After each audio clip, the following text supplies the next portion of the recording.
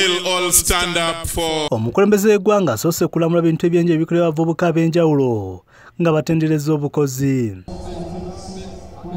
Congratulate the exhibitors and the other innovators for finally waking up. Ababaka ba Parliament abakiikira abavubuka abadde bakulemeddwa omubaka akiikira abavubuka mu Buganda balombojjedde omukulembeze w'eggwanga okusomesa abavubuka kwe bayitamu okutuukiriza ebigendererwa byabwe. Wano basabye omukulembeze w'eggwanga okubawagira nga baleeta mbago mu Parliament okuyamba okukendeeza ku kusomesebwa kwabwe. Like to seek your audience on these particular bills to tap into your wisdom on how best this legislation can be shaped for the young people of this country.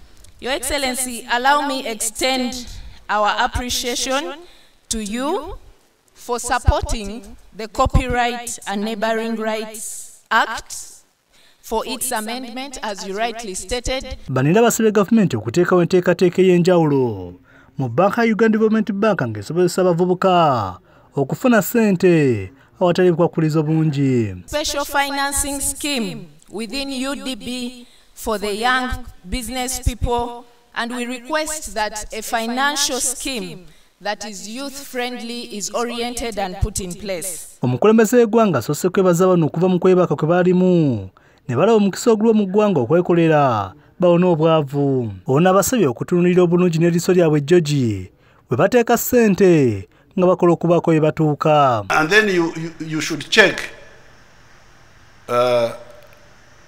the demand within Uganda, the demand within Africa, because we have created for you a common market of Africa. We had to work from 1980 at the Lagos conference. Our leaders woke up. This had been 20 years since independence. Museveni anokoddeyo ebintu ebyenjawulo bye balina okuteekako essira nga birina akatero omuli emmere, engoye, ebyokuzimba, eddagala, ebyokwenda n'ebirala.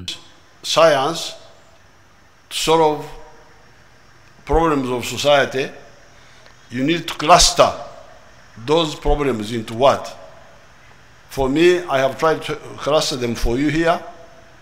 Food needs, clothing needs, shelter needs, health needs, mobility needs, security needs. You can add on your own list.